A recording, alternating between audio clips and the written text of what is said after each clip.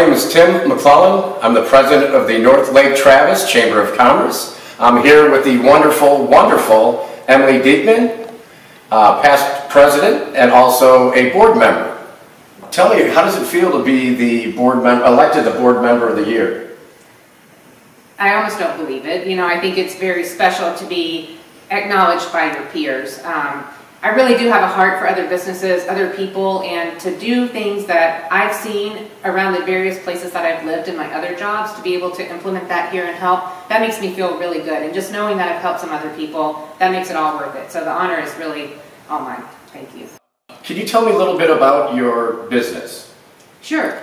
I run the Emily Dieckmann real estate team here on the north side of Lake Travis. We've been in business for about 7 years, and we help 150 to 200 families a year out here. I love where I live, so I really try to work locally. It's a fun place and lots to know. Excellent. So how does the Chamber work for you in your business? Well, the Chamber helps me network with other people, which is awesome. So at least once a month I get to be with them for lunches, and I get to hear, like our last one was the balcones. I was so taken away by that information, and I just get to learn more about our city that way, which is really cool. But also, you know, there's a reading library. They have rooms for me to go to if I need to meet with clients or take classes, just how to brainstorm on business or how to do great social media. Just really anything a business needs, we can ask for it, and the Chamber will make that happen. Very nice.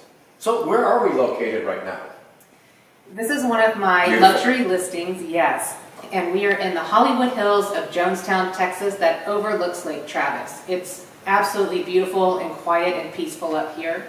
This home could be yours for $2.5 million, and it features a pool and a hot tub and lots of entertaining spaces. Thank you so much for coming out here to my future home and telling us a little bit about what you do. It's an honor. Yeah, thank you. I love it. Emily, is there anything else you wanted to plug in? Come and join the Chamber, and if you're a small business or a big business out here, like other businesses, and start to talk to those other business owners. You'll learn a lot. All right, sounds good. We'll see you later.